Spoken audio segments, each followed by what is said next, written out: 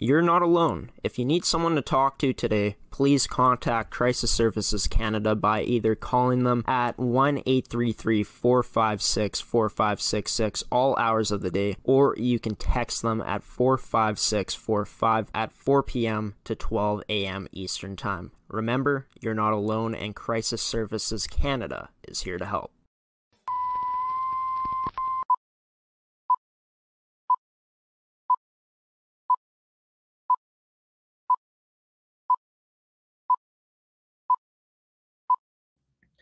Good evening, everybody, and welcome to tonight's edition of Coffee with Graeme on ASTV Productions. I'm your host, Graeme Forsyth. Coffee with Graeme is brought to you by AETI, Case Financial Group, Evolve Green, Pilot-Mound Hockey Academy, as well as Tovey Hockey. So last show of the week, it's going to be a good one. I'm going to be having three people on tonight's show, and starting off tonight's show as the first guest is Ferdi Nelissen to talk about the upcoming West Regional Best of Three series to decide who goes to the Esso Cup between the Saskatchewan Female U18 AAA Hockey League champs and the Notre Dame Hounds, as well as the Manitoba Female U18 AAA Hockey League champs and the Westman Wildcats. That series kicks off tomorrow. Ferdi will be joining the show after the intro to talk about both those teams, their keys to the series, and what they'll need to do to win, all that good stuff. So sit back, ladies and gentlemen, relax, enjoy tonight's edition of Coffee with Graeme on ASTV Productions with this first guest, Ferdi Nelissen, here to talk about the West Regional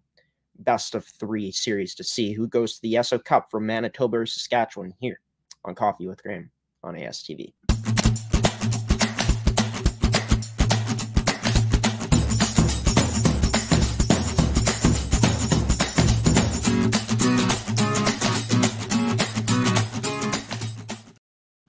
There he is, Ferdi Nelissen, on this Thursday night edition of Coffee with Graeme, joining the show here to talk about the West Regional Best of Three series, the series that will decide who goes to the Esso Cup between the Notre Dame Hounds and the Westman Wildcats. Ferdi, we're an eve away, a night away from this happening. I mean, the excitement must be huge surrounding not only the MFHL, the fans of that league, as well as the Saskatchewan Female U18 AAA Hockey League.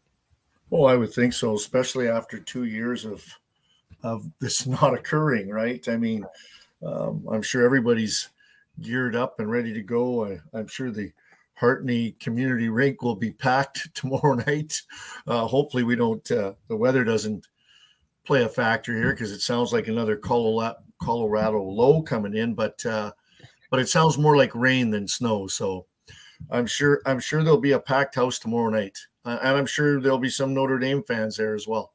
So I'm assuming I'm expecting that'll be an electric atmosphere. Yeah, and I mean, two good teams going at it. I mean, Westman Wildcats finishing third place in the MFHL, going 9-1 in the postseason to win the championship. And for Notre Dame, they were 24-2, 2-2 in their regular season, going 5-0-1-2 in the playoffs to win the championship there. And for, just in terms of playing in Hartney for these two teams, you got to think that Westman would have a huge advantage there, just having the familiarity of playing at Hartney. Oh, absolutely. They're going to know the rink a lot better than Notre Dame will. They'll know the nuances of the corners, the boards. It's a little bit different. I think it might be a little bit different setup with size compared to Notre Dame's ice surface. So, you're hoping that your home crowd and your home rink gives you an advantage. And I think in Hartney it will. The Hartney Community Rink actually stayed open so that this could occur. Otherwise, they would have had to find another place to play. Some of these rinks in rural Manitoba don't stay out open that long, and and that's probably a big part of why they did it. You've played in that rink all year. You've practiced in that rink all year. You know everything about it. And it's a comfort zone, right? You feel comfortable. So I think that's a huge advantage to Hartney, to play in Hartney for the Wildcats. It's been a while since these two teams have played. Obviously, both of them will be excited, ready to go, and it will be most likely a very intense series. But what should we be expecting with this amount of time off that these teams have had going into that first game? Do you think that we could be seeing maybe a bit of sloppy play to start things off in tomorrow night's game? Well, I'm not sure that the sloppy play will come from necessarily time off or just the excitement of stepping on the ice and the nerves. Right. Right. I think whoever gathers themselves the quickest and gets to their game, it's going to be a benefit. We can talk about 5, 6, 7, 8, 9 days off, or you can talk about the fact that probably not one of these players until they played the playoffs this year played a meaningful game in the last 2 years, of importance. Now you're in a situation where you've all of a sudden your whole season's on the line.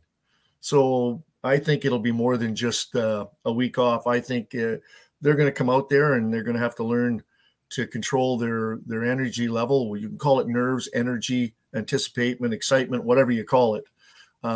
Whoever gets control of that and gets to their game and executes will obviously have an advantage. After the first shift for every player, usually those kind of things settle down, right? Yeah. You hope.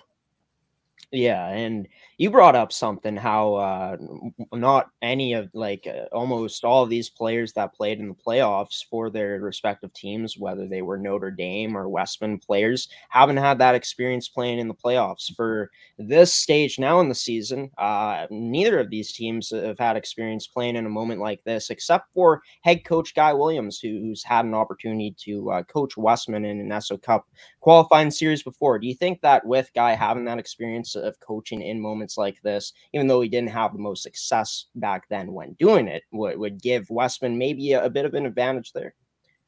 Well, Guy is the kind of a coach that learns from every experience he goes through, whether it be on the winning or losing side. And sometimes you'll learn more from losses than you do wins.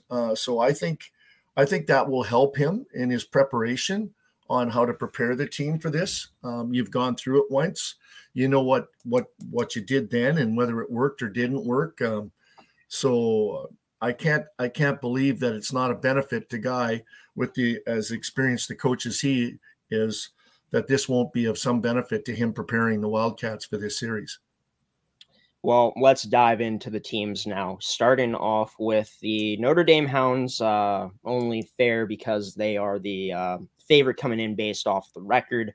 Unbelievable season for them. 114 goals for in the regular season, which ranks second in the league for them. 22 in the playoffs scored. 42 goals against, which was the least given up in the Saskatchewan league for them in the regular season. 14 goals against given up in the playoffs. In terms of the offense, we know their big gun is Ryan Parrott, but this is a team that's very balanced up front, a team that has a lot of different lines that can beat you in different ways. What should we be expecting, though, from a big gun like Ryan Parrott and the rest of the big players for Notre Dame in the series? Well, I actually, I've had a chance to watch a little bit of some video clips and some games over the winter. Not a lot of them playing at the Notre Dame event. It all starts in their own end for them. They are a really solid defensive team, and they build off of that defense to get the offense they get. But they don't make many mistakes in the defensive zone. They don't turn over the puck a lot.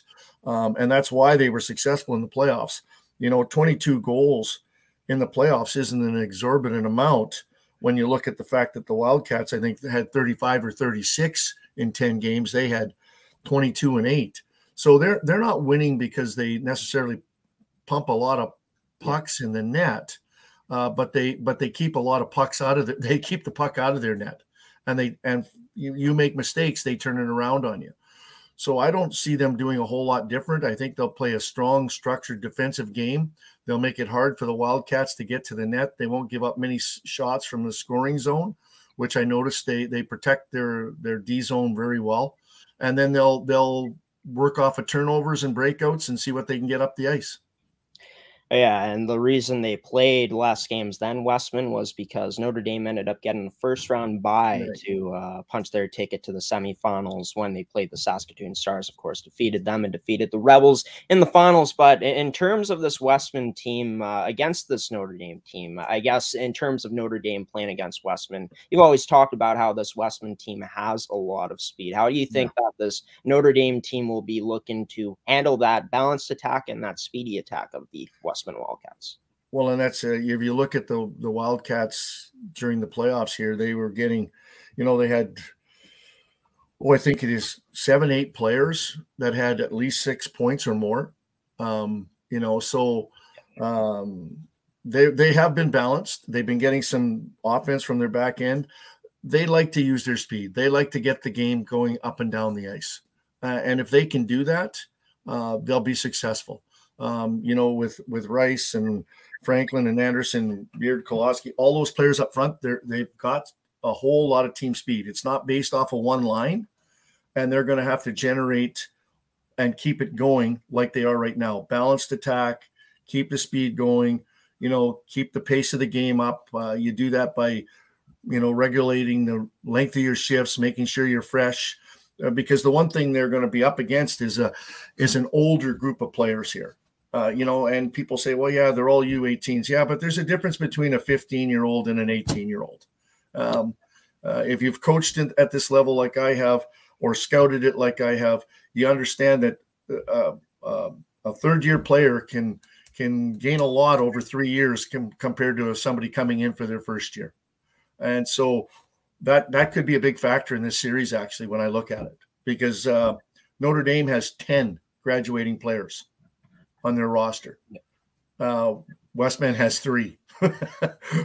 Westman has a pile of two U15 players and a bunch of first years. I'm not sure that Notre Dame has but 2 first-year players. The rest of their players are saying, so experience-wise and strength-wise, they may have an advantage that way. But speed doesn't play into that. If you're fast, you're fast. If you're skilled, you're skilled. And the Wildcats have got to get to that point in their game. They like I've said it. You're right. I've said it all year. I personally think they're the fastest team in the Manitoba female midget or U18 league. My old terminology is coming out there. They've got speed up front. They really do. And if it gets going up and down the ice, I think that plays into their game. We'll go back to Notre Dame, as mentioned. Like you said, a team that, generates their attack, their momentum off of their strong defensive play. Looking up front, Ryan Parrott was phenomenal for this team all season long. You got players like Kyra Anderson as well, who ended up scoring the championship goal, as they call it, in the finals in the game 4 against Regina. I mean, there's McKibben as well. There's so many good players on this team. Talk about the X factors up front there for the Notre Dame Hounds in this series up front. Well, you just mentioned that their 3 top scorers in the regular season were still producing in the playoffs, and that just shows the quality of the player. I mean, they're what makes this team go up front, and they have skill. I've watched them. They're great with the puck. They cycle the puck well. They play a 200-foot game. This team is well coached. The stuff I've watched, they do a lot of the little things very well, which goes to maybe being a little bit more experienced too. They don't end up on the wrong side of the puck a lot of times. They make it very difficult for teams to attack them. So, and part of that is the fact that their skilled players buy into that. They're not all about offense, but when they do get the chance, these players know how to put the puck in the net, right? I mean, they only had 1 player in the top 5 in the league. Regina had like 4 or 5 players in the top 5 scoring in that league. But Notre Dame's balanced. And we've talked about that, how important that is to team success, that you're not trying to generate all your offense off of, 1 or 2 players. And Notre Dame is built that way. They're built to roll their lines against you. And when I was watching the playoffs, the last game against Regina, I saw that they were sort of rolling their lines. They do their best players maybe get a little bit more penalty kill or power play time. Yeah, that's part of coaching. But I really think that Westman's going to have to watch those 3 that you mentioned in particular. They are the straw that stirs the drink. And so if they let them get going, they'll be in trouble.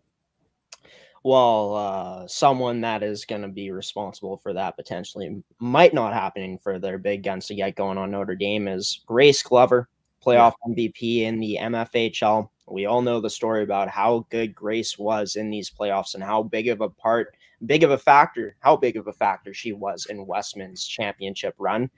She'll have to come up big again. You'd have to think. I mean, what you think has to be done here for Grace Glover for this Westman Wildcats team to have the X factor there in that? Well, I like the way when I was watching the games, I did get to watch Grace in the playoffs. I was liking the way she was challenging coming out of her net. She had good rebound control. She wasn't, when Grace gets into trouble, I think she backs into the net a little too much. And when she's aggressive, because she's athletic, she's challenging these shooters, and she did that in the playoffs, especially against Winnipeg Ice. She didn't give them many second opportunities, and her defense was in front of her. Her team was good in front of her. They didn't let a lot of second and third opportunities happen as well. So if Grace can see it, she's going to make that first save, and a big part of it is going to be for the Wildcats to make sure that she can see the puck and that they're not giving this Notre Dame team that I've seen in some of these clips. They go to the net hard. Like this is an aggressive team. Saskatchewan plays an aggressive in their league, an aggressive style of hockey, and they're physical. And if they can get to the net and create problems like that, again, I think the Wildcats will be in a little bit of trouble.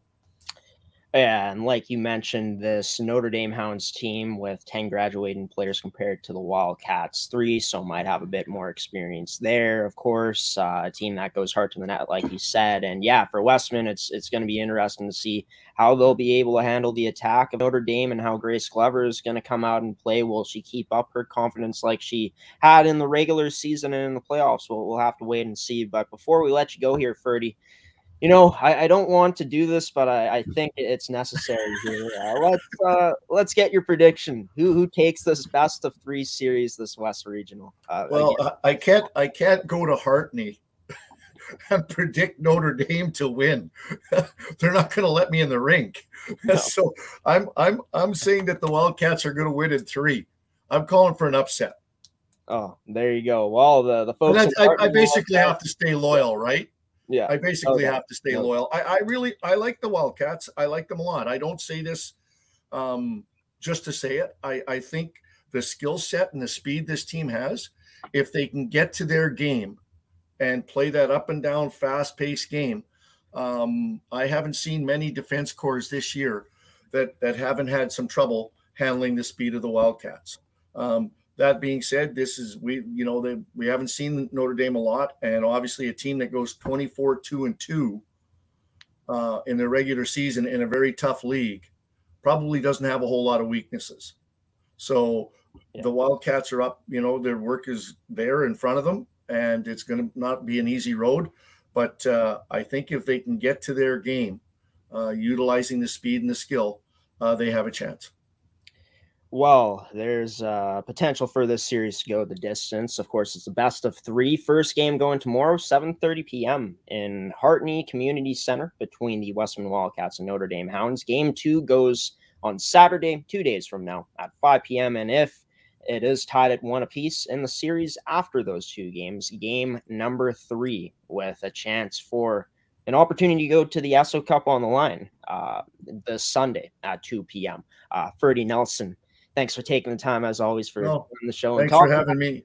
Thanks for having me again, Graeme. I appreciate all you guys do for promoting this and amateur sports, and especially female hockey. Of course. So it was great to have you on to talk about the West Regional between the Westman Wildcats and Notre Dame Hounds. And I'm sure we'll have you on the show here in the next week to talk about it once that series concludes. But until then, Ferdi, you take care, and we'll see you soon.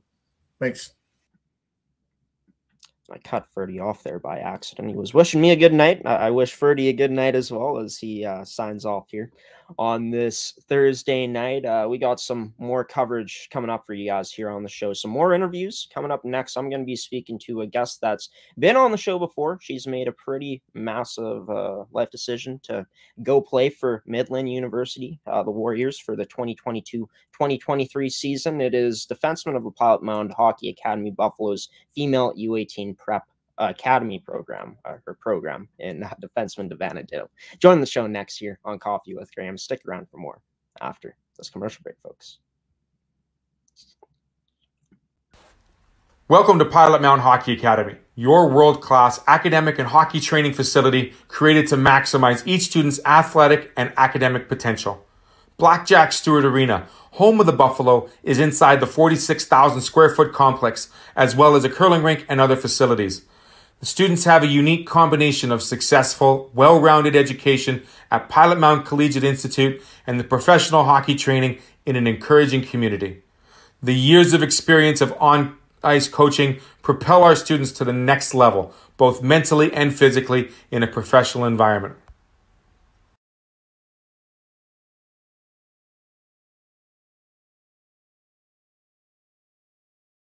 Why go solar? Solar is better than ever. Our revolutionary design and inverter equipment with the latest in solar panel technology for the ultimate in-home and business security. That's right, I said security. Grid security and security of your home are linked. Fortify your future today with a battery backup system. No maintenance, quiet running. Did you know in Manitoba, grid-connected, off-grid, and battery backup systems are 100% right off in the year you purchase for any company or farm? Do you want to back up your internet, keep your tills running, and the lights on? We can install a system that is right for you with battery backup fully capable of taking on all those essential loads and keeping you running. When you call our experts at Evolve Green, ask about getting your free energy audit today. Call or email today to find out what system works best for you. 1-866-5EVOLVE or support@evolvegreen.ca. Also, be sure to check out our website at www.evolvegreen.ca.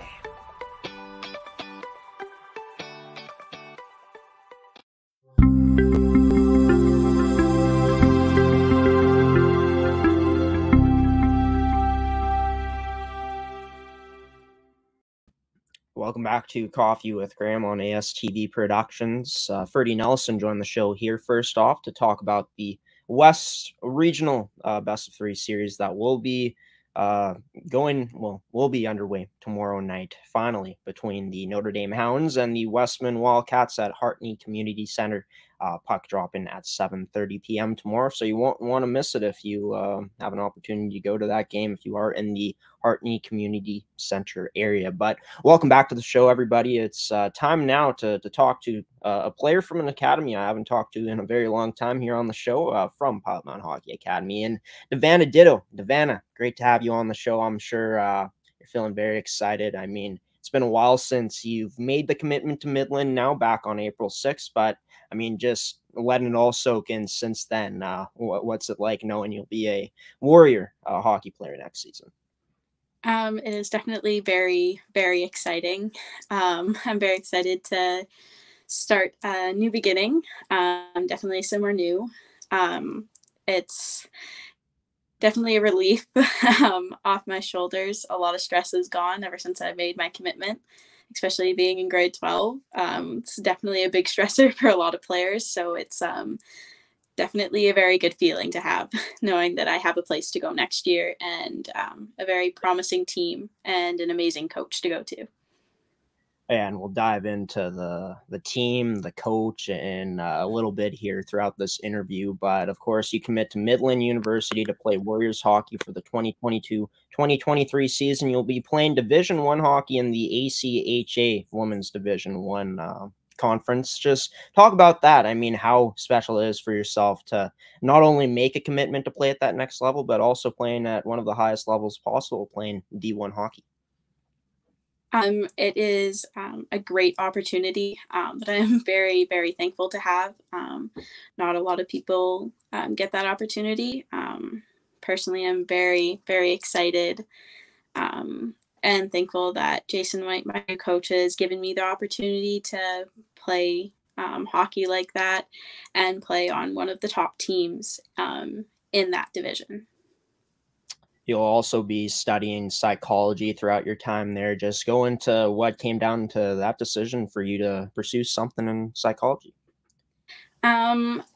Initially, I wanted to go into nursing, and then I changed my mind coming into this year that I wanted to go into psychology.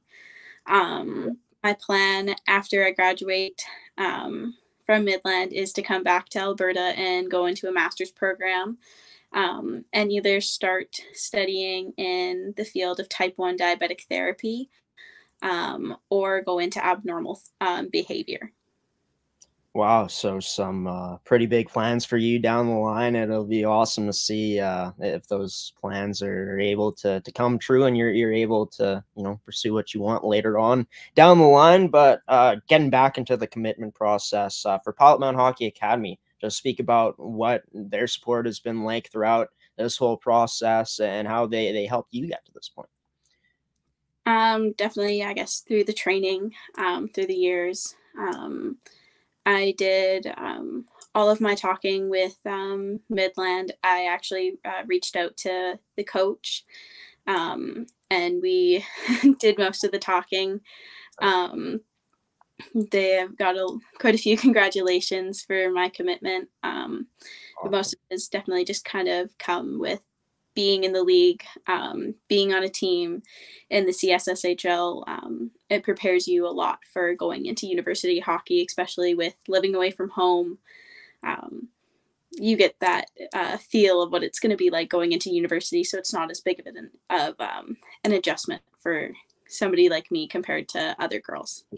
For sure. And, in terms of Jason White, he had a lot of praise for you. You guys can check out what he had to say. I'm not going to say the whole quote here because it's quite a mouthful, but midlandathletics.com is where you can see the full press release of Davanna's commitment. But for you to get an opportunity to play for Jason White, a head coach that's come in and turned this program into one of the fastest growing programs in the country, a team that just made it to a national championship this year and came up short. Your excitement of getting to join not only a promising program, but joining a coach that seems like he gets the best out of his players.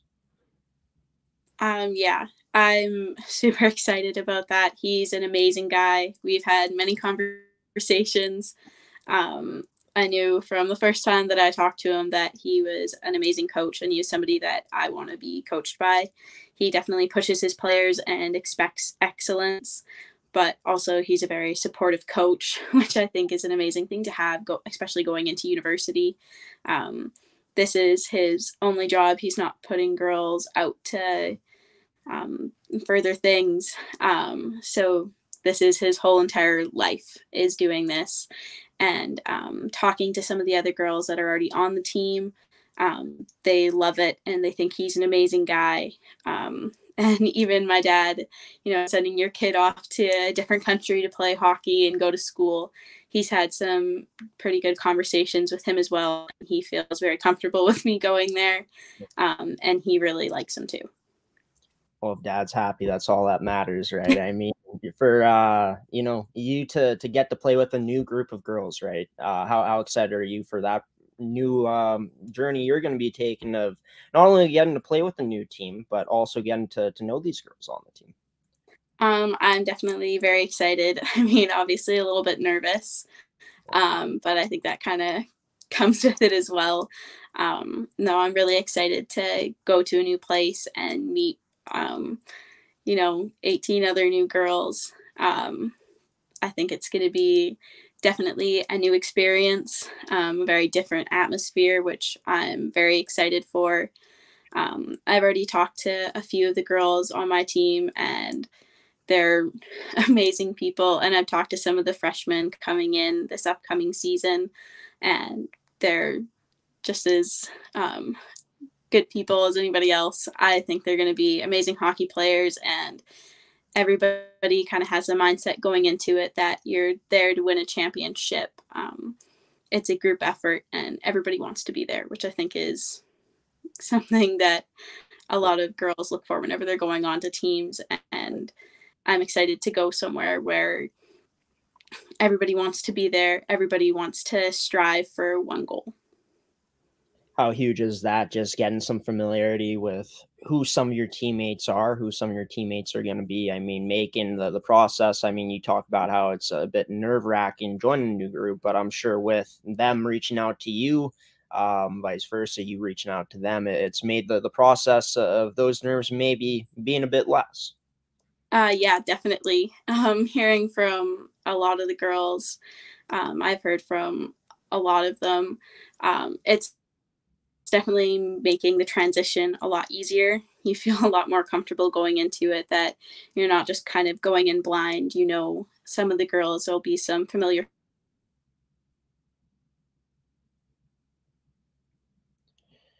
So be as nerve-wracking. You know, like you said, you're going to be joining a program that has been improving throughout the years, a team that just went to a national championship and lost to Liberty University. But just for yourself to know that you're joining a program that's most likely going to continue to get better under the direction of Jason White, just that excitement of being a part of something that could continue to keep growing. Yeah, I'm definitely very excited for that. I think it's a great opportunity, and it's something that I'm very thankful for, that I get to join and continue on help building the program and potentially getting to that national championship title.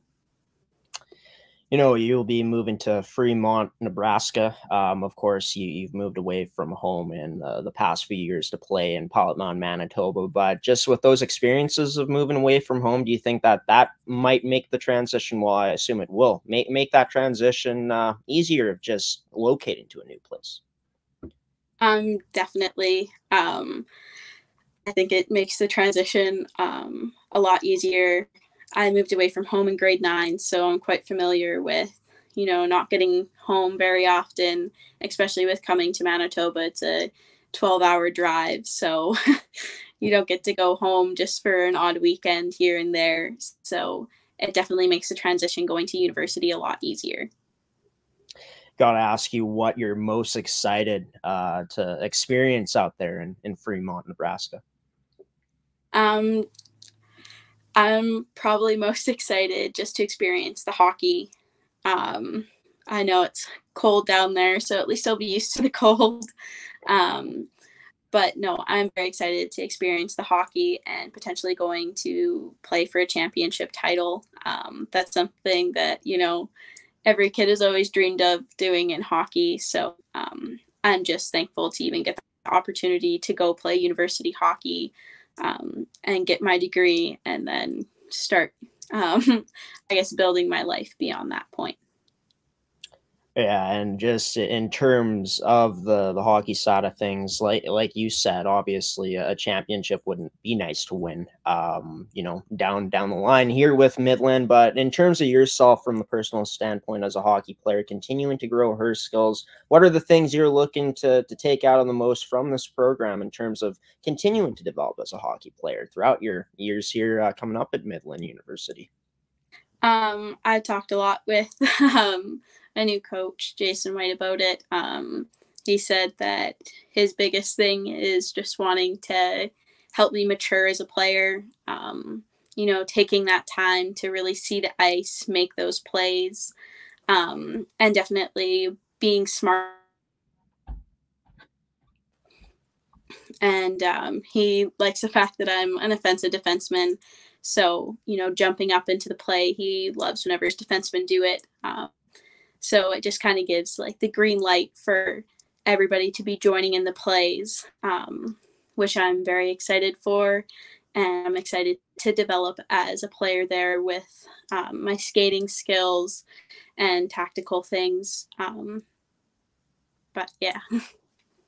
Well, right on. You'll have a lot of time to grow and improve throughout your years here with Midland University under the coaching of Jason White, as well as playing alongside your teammates coming up here in the foreseeable future. But Davanna, thanks for taking the time out of your Thursday night and taking the time to talk about your commitment to Midland University. Best of luck in your future endeavors, and can't wait to talk to you once you're on that team once again in the future. Awesome. Thank you so much for having me. Of course. Take care, Davanna. And Davanna Ditto on this edition of Coffee with Graeme. Great to see her moving on to the next level to play Division I hockey at the University or Midland University, to play Warriors hockey in the ACHA Women's Division I hockey conference. I never really know how to there's a lot of words there to pronounce, but yeah, it's great that Davanna is excited for her opportunity. And like I said, I wish her nothing but the best in her future endeavors there at Midland University. So coming up after this next commercial break, we're going to be talking about some AAA boys hockey. Brandon Wheatking's AAA U18 head coach Curtis Brolund will be joining the show as the last guest here on tonight's edition of Coffee with Graeme to talk about just the finals, the playoffs for the Brandon Wheatkings.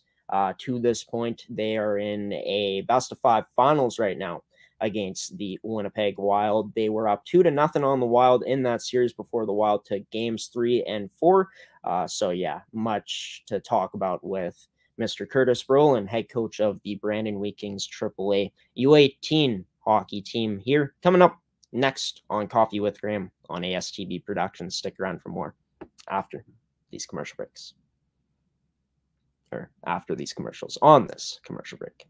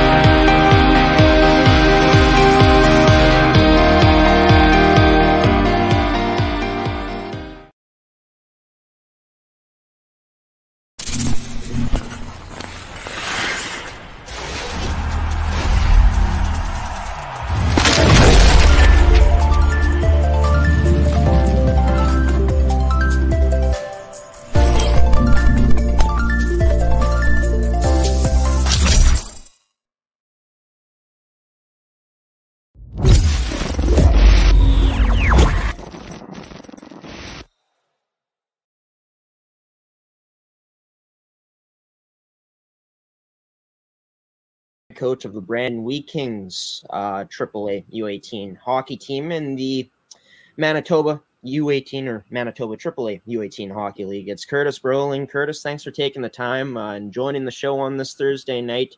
Big Game 5 ahead, coming up on Saturday, 2 days from now. How's the team feeling going into that all-important final game of the season, Game 5 against the Winnipeg Wild? Yeah, we're feeling good. Had a good week here to kind of regroup things. Obviously a tough weekend last weekend and not what we were hoping for, but good spirits in here in the locker room, and the guys are excited and ready to go. Yeah, and just going into the first 4 games of this finals, of course, the series tied up at 2 apiece. So you guys were able to win the first 2 games 6-5 in OT and 5-4 in the second game, 5-1 loss in game 3 and a 4-2 loss in game number 4. Just talk about the adjustments you felt that the Wild have made throughout this series to make it tough on you guys and coming back to tie it up at 2 apiece. Yeah, I'd say they clamped down on things quite a bit the last 2 games. First 2 we're kind of run and gun, and that fits our style pretty well. We got a fairly offensive group, and they like to play that way. The Wild made some good adjustments for games 3 and 4, clamped things up, made things difficult, and sat back a little bit. And then we were pressing the issue a bit too much and making mistakes, and that's what they wanted. They sat back and waited for us to make a mistake, and they took advantage of it. So they made some good adjustments, and we got to make some of our own here getting into Saturday night. You know, obviously, these are the 2 top teams in the Manitoba AAA U18 Hockey League this season, matching up in the finals. Of course, it's going down to the wire, but talk about how these 2 teams matched up throughout the regular season heading into this final series. Yeah, it was you always know that the Wild are going to be a really good and really tough team to play against. split the first time we met each other.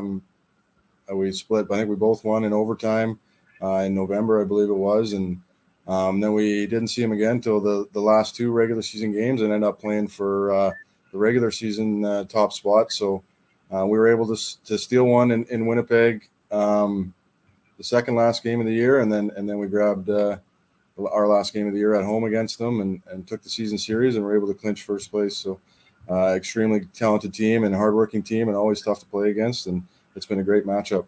You know, you talked about how in those first two games of this final series, it was that run and gun type of game. Would you say that, of course, like you said, that this kind of suits the way this team plays, with this being such a high-powered offensive Brandon Wheat Kings team? Would you say that that type of style was what led to some of the successes in those first two games, in those close two games of the series? Yeah, for sure. Very talented group. I think we got ourselves into trouble in 3 and 4 with pressing the issue too much. I think we're able to take some of the stuff that they did in 3 and 4 and apply it to ourselves too, and not press the issue as much, and take advantage of the other team's mistakes. Like I said, talented group with some good speed, and we don't have to always be pressing the issue and trying to create things. Every time we're on the ice, or every time we have the puck, we can take advantage of chances that just happen to us naturally over playing a solid structure. We'll get more into this Game 5 coming up here later on in this interview, but let's go back to just this team's regular season stats. We'll bring it up for the first time in this interview. 33-4-3 record in the regular season, 227 goals for, 118 against, both ranking top 2 in the league in those categories. Most goals for in the league, second least goals against. Just talk about, you know, from just sitting back, watching this team, coaching this team night in and night out, what's made this group so special as they have been this season? Their offensive power. It's been a lot of fun, to be honest, to be able to be behind the bench for these guys. Really talented group, and a good close group that I just love being here. And a lot of them that missed chances the last year and a half or whatever it was with the shutdowns. It was just really exciting to be back at the rink. You don't, in this program, the U18s, you have a lot of turnover every year, so you never really know what you're going to end up with outside of or after your camp, I guess. Just a fun group that likes to enjoy themselves and has a lot of talent and a lot of drive and passion for the game. How would you say that this roster this season, especially with just everything that's been going down in the last 2 years with the COVID-19 pandemic canceling last season, with this group of boys this year, just talk about how this team compares to the past teams you've coached here with Brandon Wheat Kings AAA U18 group? Yeah, it's a little unique. Clark Caswell, you had him on the show, returned to us from an academy program out west. And that's a huge boost to a local team. And then a few other guys that maybe could have moved on. And if they had played last year, I'm sure they would have had that development and been ready for the next level. Opportunities like that where guys chose to stick around with their home team and get one more year. Some overage guys, 17-year-olds that kind of needed this year, but also were almost ready for the next. That helps out big time. So just all in all, a really talented group. You know, you brought up Clark Caswell. I've had him on a guest of not this show actually, but the Prospect show. I've had Braden Keeble on Coffee with Graeme as well. But for Clark Caswell, one of the youngest players in the league, first-round pick, 6th overall to the Swift Current Broncos in the WHL draft. Just to see a kid this young, this skilled, come in and do the things that he's done this season. Talk about how truly special it's been to watch Clark Caswell and do what he's been able to do this year. Yeah, it's pretty special. One of the best players I've seen through this program. Just a guy that loves the game too, and he wants to compete every day and get better every day. He's on the ice, really quiet, pretty reserved kid.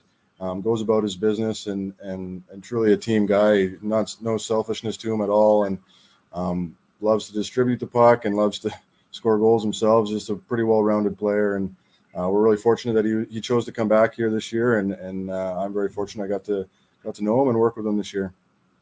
This team defensively this year, one of the best teams in the league. Only 118 goals against, which was second least given up in the league. Just talk about how you found this team was able to have such success throughout the regular season and throughout the playoffs up until the last, I guess this series defensively, in terms of how this team has been able to have success on that side of the ball. Yeah, start with our goaltenders there. We weren't really sure what our goaltending situation was going to be like at the very start of the year. Both guys coming in, a couple smaller goalies that compete really hard. Mason, who's taken the ball here in the playoffs, has done a tremendous job. And Casey, they split time throughout the season and both gave us reliable nights every time they went in there. And then our D, we kind of figured was going to be a stronger point to our team at the very start of the year. Quite a few returning guys, only 2 first-year guys back there. And then a lot of big guys with the ability to move, play physical, have good sticks, and definitely a strong part of our game was our defense, and then their ability to jump in and contribute offensively too. Yeah, and just with how the game has been, evolving, it's been so vital to have that, 5-man attack out there. How huge that's truly been to see this defensive group not only jumping into the plays this season, but also having the confidence to do so. Yeah, for sure. There's some big, tall, lanky guys too back there with good, powerful strides, and are making good first passes and jumping into the play when the opportunities are there, and helping us out offensively. So, yeah, very happy with our defensive group this year. We'll get back into the playoffs here. You mentioned Mason Lombro, the goaltender that has played all 10 games so far for this team, the goaltender that you guys have been rolling with in all the games in the playoffs. A .923 save percentage, 248 goals against average, and 2 shutouts in this playoffs with an 8-2 record. What came down to the decision at the start of the playoffs for you guys to roll with Mason, and just throughout the playoffs as his performance with him being as hot as he is, been able to allow him to stay in the net? Yeah, we kind of challenged both guys that we're going to need somebody to take the ball and run with it here. They can't. It's difficult to go back and forth between goaltenders throughout the playoffs. You need somebody to get hot, and Mason definitely did that. He kind of turned his game up right near the end to another level and was able to earn the nod of the #1 job. And a few games at the end of the regular season, he played back-to-back and did a really good job. And then this playoffs, he's been tremendous. Kind of gets a bad knack for his size, gets overlooked quite a bit. Smaller guy, but he competes so hard, and he's had such a good showing this playoffs for us. Real happy for him and real proud of him and the battling he's done. As mentioned, this team 8-2 in the playoffs, 26 goals against, 49 goals for. The big guns stepping up in the playoffs like they did in the regular season. Guys like Nolan Chasko, as well as Callum Hills, Clark Caswell, Braden Keeble, all top 4 and putting up goals this playoffs for you guys. Just talk about how nice it's been to see those big guns continue to step up here in the hardest time of the year to play in the playoffs. Yeah, for sure. It definitely is the hardest time. They led us all year, and they kind of kickstarted us right from day one of camp when a few of those older guys returned. And Chasko came back from a Western League camp. You kind of knew that there was some pretty good top-end talent there, and we needed them all year. They carried us all year, and when things got tough here in the playoffs, they've done it again. So just great leaders in our dressing room, and then great leaders on the ice as well.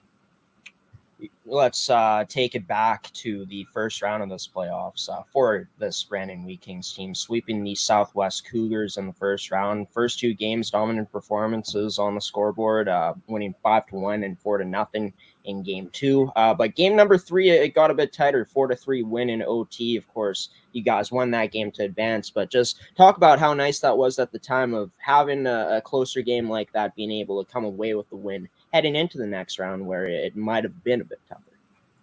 Yeah, it's obviously a little tough on the nerves and the heart to have a close game like that, but it's great for the guys to not go through the first round untested and understand what playoff hockey is like. That Southwest team is a young team that works extremely hard, and they did a great job of limiting our chances and trying to box us up quite a bit.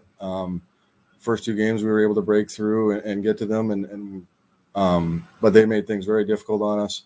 And then in the third game, we're on home ice trying to finish out a series, and they're playing for their lives. So it's always the hardest game to win is the series clincher, and they did a great job and took it to overtime, and we were fortunate enough to get a bounce and finish this first round off. Into the next round, this team swept the Parkland Rangers in the semifinals. 8-1 win in game 1, 7-3 win in game number 2, and 7-0 win in game number 3 to advance to the finals. 3 dominant offensive performances in this series. Just talk about how this Brandon Wheat Kings team found another level compared to their first round series in that semifinals against Parkland. Yeah, it was a little different opponent than the first round. Parkland is a little more offensive than Southwest was, and we were able to get off to a good start, missing a few guys in the lineup in our first game, and battled through that. Had a great start to the series. We went up there for game 2, didn't have a very good start. They threw a great effort at us in the first period. We found ourselves down. I think it was 3-0 after the first period in a tough rink to play in as well. But the guys responded. Another great test for us, and they came back, battled back, and won that second game. And then, again, having the experience from the first round where Southwest played so hard in game 3, we knew that Parkland was going to do the same thing. The guys were ready to play right from puck drop, kind of took the wind out of Parkland's sails right away, and we were able to close out the second round in 3 games. At the time, that sent you guys through to the finals, of course. We're 4 games into the finals, tied at 2 apiece, and now game number 5, final game of the season, going Saturday night at J&G Homes Arena in Brandon. Like you said, this team handled the adversity well in that second game against Parkland, as well as in that game 3 to send you guys through to the next round, to the semifinals against Southwest. This Wheat Kings team has only lost back-to-back only once this season before this series, coming back on February 4th and February 5th. Have yet to lose 3 in a row. So just taking that into account, I guess got to look at that as an advantage for this team. Yeah, I'd like to keep that stat the same way moving into Saturday night here. Like I said, we had a good week here. Good talks with the guys, able to look at ourselves, take a little break, take a step back, and just prepare for a great game Saturday night. Obviously, there's always going to be nerves. Have you found there's been much nerves throughout this past week, or do you feel like this team feels pretty locked in and ready to go? Yeah, no, not this week. I think there was a little bit. The first game, I don't think our game was very clean in game 1. You could see a little bit of it, and on both sides maybe. Both sides are a little amped up and excited to play. And then now everybody's settled in here. I'd say in game 3, our guys were maybe a little bit too excited of the possibility of what could have been, and a tough Winnipeg team was able to extend the series 2 more games, and then obviously Sunday night, tough rink to play in, and tough night, tough place to win hockey games at any time, let alone when they're playing for their lives. So they did a great job on Sunday, and yeah, we had a great week off here. The guys are ready. I think somebody said yesterday, is it Saturday yet? So they're ready to go, ready to get this thing on the road. You talked about how in those first 2 games it was more run and gun in this series. The next 2 games, in game 3 and game 4, you talked about how the Wild sat back a bit more and tightened up defensively, and you guys were costed a bit with just being a bit overly aggressive. So just taking those things into account, what type of game that fans should be expecting in attendance watching these 2 teams play on Saturday night between the Wheat Kings and the Wild? I think it'll be a fast-paced game. Maybe not as many chances as you've seen in the previous 4. Both teams will be tightening things up. I bet the guys will be moving fast. Puck will be moving around quick, and then be some physical play for sure. Both teams not really wanting to make that big mistake, and then at the same time still trying to find a way to get inside the other team and get to the net and bury some chances on their own. So it should be a great game. Well, I'm sure the atmosphere throughout the playoffs at J&G Homes Arena in Brandon has been electric throughout the playoffs. I'm sure it's going to be electric this Saturday night as well. How exciting is that, knowing how much of an atmosphere there might be in terms of how intense it might be in this final game of the year? Yeah, it's we did a great job in the regular season. We're able to clinch first place and earn this home ice advantage, and it's paying off here right now with a us getting to host a big game Friday or Saturday night. Well, the big game, the Wild, the number 2 team in the league, going up against the Brandon Wheat Kings, the team that this man coaches, and Curtis Brolund, head coach of the Brandon Wheat Kings AAA U18 league from the Manitoba AAA U18 Hockey League. Best of luck to the team and the coaching staff, along with yourself, Curtis, coming up this Saturday against the Winnipeg Wild, trying to bring home a championship again to the Brandon Wheat Kings AAA U18 team. Thanks for taking the time and joining the show today. I appreciate it. Thanks, Graeme. Thanks for having me. That was Curtis Brolund, head coach of the Brandon Wheat Kings AAA U18 hockey team in the Manitoba AAA U18 Hockey League. It's not the Brandon Wheat Kings AAA U18 Hockey League. It's the hockey team. I just, realized after I said that I got that wrong. But yeah, a bit of mispronunciation there on my part, folks. But yeah, in terms of when they play, you guys have heard it all interview long with Curtis Brolund. Game number 5, the final game of the series, going on Saturday night, 2 days from now, at 7:30 p.m. at J&G Homes Arena in Brandon, Manitoba. Will it be the Brandon Wheat Kings winning the championship at home, or will it be the Winnipeg Wild looking to complete the 3-win comeback in this series? So let's take one more commercial break here on the show, everybody. Once we come back, I will be ending off today's edition of the episode. I'll be ending today's edition of this episode, tonight's edition of the show, with an edition of League Report, as well as some final words coming up on this commercial, after this commercial break, on this edition, Coffee with Graeme on ASTV.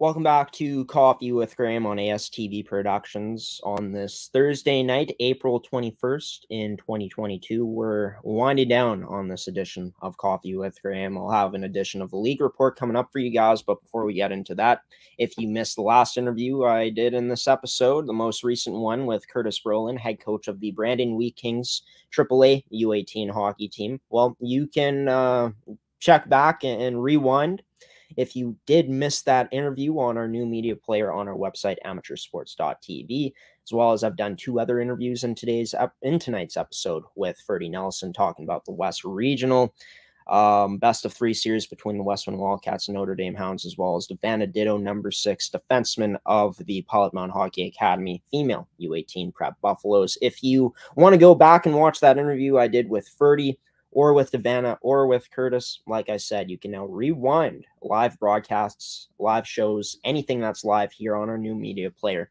on amateursports.tv if you missed what you might have wanted to see in this episode. But yeah, Curtis Brolund just joined me on this episode to talk about the Brandon Wheat Kings' upcoming Game 5, final game of the year, coming up this Saturday at J&G Homes Arena in Brandon, Manitoba. And speaking of them, I'm going to talk about them some more, the Wheat Kings and the Wild, in tonight's edition of League Report. So we'll start off with that, talking about the Manitoba AAA U18 Hockey League. And I know I've already mentioned it before in this episode, right before I went to break, about the details of when that game will be played. But I think for the viewers that might be just tuning in, I think that'll go into it again. So you can see here, It is the Wild and Brandon, the home team, the visitor, the Wild. They're set to go for 7:30 p.m. That's when the puck will drop for Game 5, final game of the season, no matter what, at J&G Homes Arena in Brandon, Manitoba this Saturday night. Brandon, as mentioned, we're up 2-0 in this best-of-5 series, as we take a look back to Friday, April 8th, the first game that was played here. Brandon ended up winning 6-5 in OT. 2 days later, from April 8th on April 10th, on a Sunday, Brandon went into Bell MTS Iceplex and beat the Wild 5-4, but there was a lot of time for the Wild to regroup and fight for their lives, and for Brandon to think about potentially taking home the championship in that third game and going perfect in the postseason for themselves. But it wasn't that way. It was actually the Winnipeg Wild coming out with an outstanding performance, 5-1 win on the scoreboard to cut the 2-0 series lead down to 2-1 at the time. And then last Sunday, another elimination game for the Wild, and they came through at home, winning 4-2 against the Brandon Wheat Kings AAA U18 team. So that's what's brought us to this game here. It's all on the line coming up on Saturday night, 2 days from now, at J&G Homes Arena in Brandon, Manitoba at 7:30 p.m. And in terms of these teams in the regular season, we'll take a look at them one more time, as I've shown them many times here throughout League Report when covering this league. Brandon finishes the #1 team in the league with 69 points, 2 more than the Winnipeg Wild. And in terms of the leaders here in the playoffs so far for these two teams, it's been Braden Keeble leading the way like he did offensively in the regular season into the playoffs, 19 points in 10 games played, 6 goals, 13 assists to lead all players in points in the playoffs. And for the Winnipeg Wild, well, it's been Noah Zyber and Logan Belton that have been leading the way for this team offensively. As you can see there, Brandon with guys like Carter Dittmer and Clark Caswell there as well. So 2 very stacked teams offensively going at it tomorrow for one final time. Not sure where to find the goalie stats here on the website, but if you guys want to check out all the stats, all the scores, the schedule, anything to do with the Manitoba AAA U18 Hockey League, visit mbAAAmidget.ca.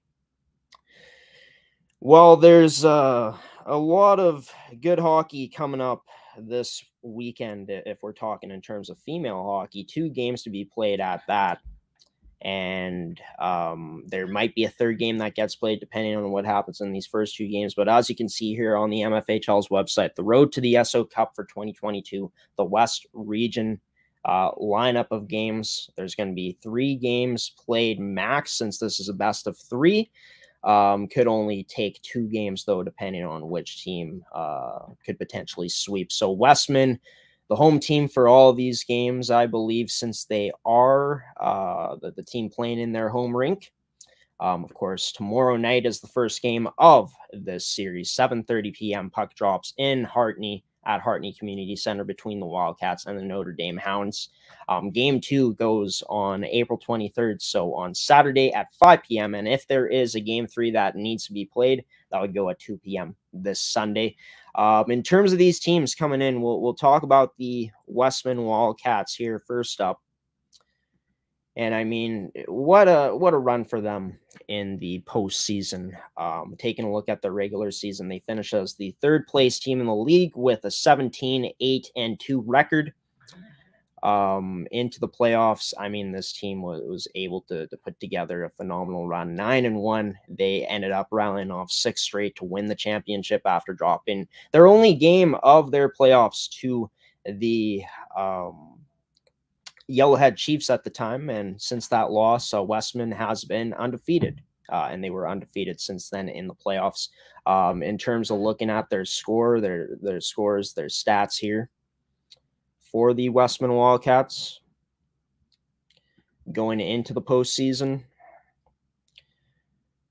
Well, as Ferdi mentioned, a very balanced team. You can see the goal scorers there, how many players had goals. I mean, this has been the key to their success this season, is having that very balanced lineup for Westman, as well as playing with that speed. Grace Clever, you can see her playoff stats there. They were phenomenal. So, yeah, big performance in the playoffs for Westman, looking to step it up once again in this intense series, as it should be, against the Notre Dame Hounds from the Saskatchewan Female U18 AAA Hockey League. In terms of the Notre Dame Hounds, I mean, looking at their roster right here, this was in the regular season. You can see it here. We'll also actually go back to the Westman Wildcats in the regular season. And these are their stats there. But yeah, taking a look at the Notre Dame Hounds team, I mean, this was their regular season stats. Ryan Parrott, Kiana McKibben, Kyra Anderson, all with 16 goals each, leading the way. Caitlin Gilroy as well with 15 goals. You can see there the two goaltenders with some outstanding records and some outstanding numbers as well, looking at the save percentage there, especially for Eva Filipova. But yeah, looking at the playoffs, like me and Ferdi talked about, it was Parrott, Anderson, McKibben, and Gilroy as well coming through clutch for this team and putting up the bulk of the points. Of course, some other players contributing as well, but really the big guns for this team right here, I think, goes with these four up front. Of course, defenseman Peyton Evans having 4 assists in her playoffs as well. Taking a look at what she did in the regular season here quickly. 19 points in 27 games played, so some pretty solid numbers from the defenseman there. And it is her graduating year as well. So yeah, for this Notre Dame Hounds team, like Ferdi said, might have an advantage on the experience side of things in terms of having 10 graduating players compared to Westman's 3. But at the same time, none of these players have played in this situation before, so it should be very interesting. We'll show you guys the Notre Dame Hounds stats as well from the regular season. Once again, 24-2-2-2, 78 points, 114 goals for, 42 goals against. They finished the season with a 4-game win streak heading into the playoffs. But yeah, also for the Westman Wildcats, we'll go into them for their stats before we move on here. And yeah, they put up, looking at it, 79 goals in the playoffs, as well as only allowing 63 goals against. So a very good defensive team, a team with a lot of balance up front, going up against very, very good, skilled all-around Notre Dame Hounds team. It should be a lot of fun to see what happens, to see what goes down for all those in attendance for this West Regional Best of 3 series coming up this weekend in Hartney, Manitoba at the Hartney Community Center. But let's dive into the Manitoba Major Junior Hockey League now and talk about this game going on here tonight in Winnipeg, Manitoba at the Bell MTS Iceplex. It's game 3 of the best of 7 MMJHL championship series between the St. James Junior Canucks and the Pembina Valley Twisters. And for Pembina Valley, they're 1-0 after the first period on MMJHL.ca. That is where the score is being shown, where I'm looking at it right now. So Pembina Valley looking to steal a win in Winnipeg tonight against St. James, putting the pressure on the #1 seed potentially in the league if they are able to get the win, with a game number 4 coming up on Saturday in Morris Multiplex. So very interesting to see what could happen in these 2 games here and what these teams will be looking like coming out of the weekend in this series. And one thing that I think is pretty cool, I saw this. Let's take a look. Where is it? Oh, yeah. So for game number 4 that will be played in Morris, it's quite a trek out here in Winnipeg, Manitoba to get to Morris. It's quite a drive. I know I haven't made the drive personally, but been in the car for the car rides there, and yeah, it is quite a long ride. And to watch a junior hockey game, you know, sometimes it's a bit of an ask to get people to travel so far, depending on no matter what level of hockey it is, right? Junior or minor hockey or whatever the case may be. But for junior Canucks fans, there's going to be a junior Canucks fan bus put on by Fourth Line Pub and Grill. As you can see here on the website, get a ride to the Junior Canucks Game 4 Championship Finals. You can reserve online or call 204-999-8910. His name is Tim. It's a $15 return for the bus ride. So a $15 fee for the bus ride, and you must prepay via e-transfer to secure a spot.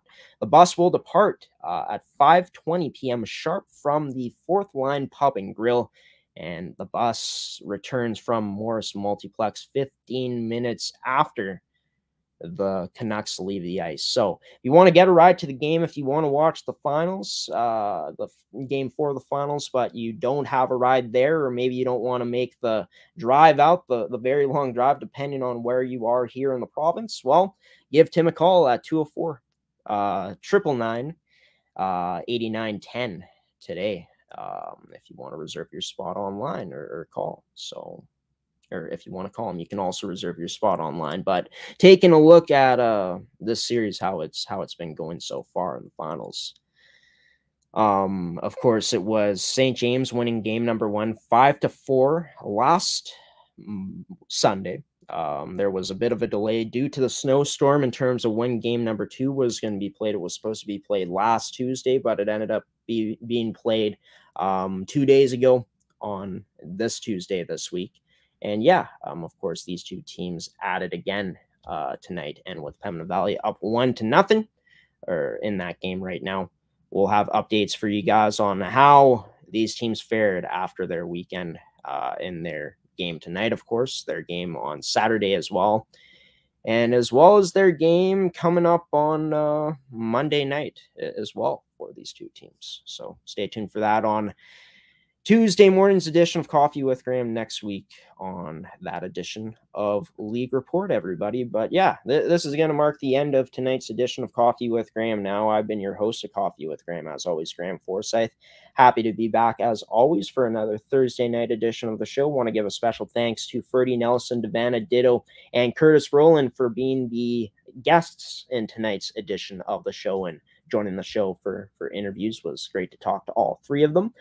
Also want to give a special thanks to you, the viewer, for tuning in tonight and supporting the content that we're putting out here on ASTV, as well as to our sponsors in AETI, Case Financial Group, Evolve Green, Pilot-Mound Hockey Academy, and Toby Hockey for sponsoring another edition of Coffee with Graeme. Before I let you guys go, before I say my final words for this episode, just want to let you all know about my mental health fundraiser that I've been running since February in support of the Canadian Mental Health Association. It's Graeme's mental health fundraiser. The link is down below in the description of this episode if you want to donate or share.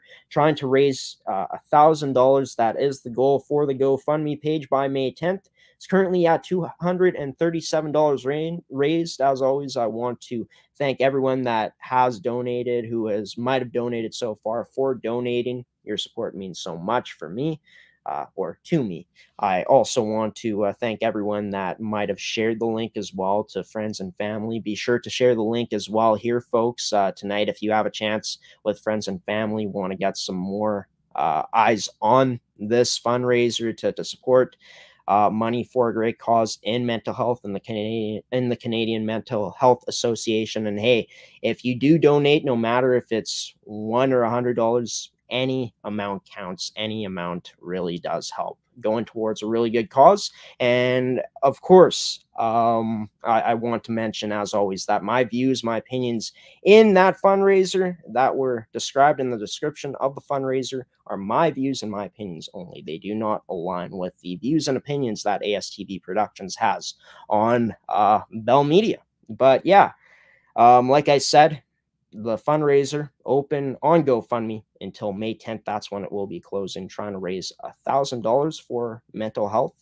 If we don't raise that goal, like I said, I want to thank everyone who did donate and did their part to raise money for this. I mean, to donate money for this great cause. But yeah, in terms of what else I got to talk about before I end off tonight's episode. Oh yes, so next edition of Coffee with Graeme coming out next week on Tuesday morning at 10 a.m. Central Daylight Time. You can catch that edition of Coffee with Graeme on our Facebook at ASTV Productions, on our Twitter at Amateur Sports TV, or on our website at amateursports.tv or astvproductions.com. Be sure to check out the guest list as well for who will be joining that edition of Coffee with Graeme on Tuesday morning, as we will be releasing the promo post for the guest list who will be joining that edition of the show on Monday night, anytime just before midnight.